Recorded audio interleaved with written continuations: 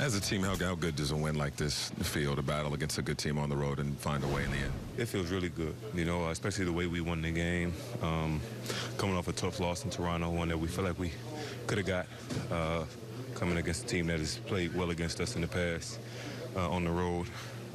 And then, like you said, with 10 people, with 8 people in double figures, you know, obviously it's a team win, and a game winner, nothing better than that on the road and go home. What does it say that you guys on really an off shooting night that you guys still found a way to make clutch plays? Defensively and rebounding, you know, DeAndre Jordan was real big for us. Against this team, we gave them a little dose of their own medicine. You know, they beat us on the boards in the past. But to have 53, I think beat them 53-40, get a lot of offensive boards. Like I said, DJ with 19 boards.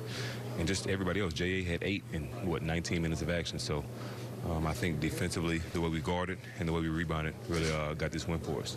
Do you look at the next one as, you know, another game, last one before the break, or you look at it as an opportunity, a little payback on Toronto? Definitely payback. It's always, you know, a team that has beat us the amount of times that they have. We owe them. But we know it's going to be a battle. Against both of these teams. That's every game. That's how it's been.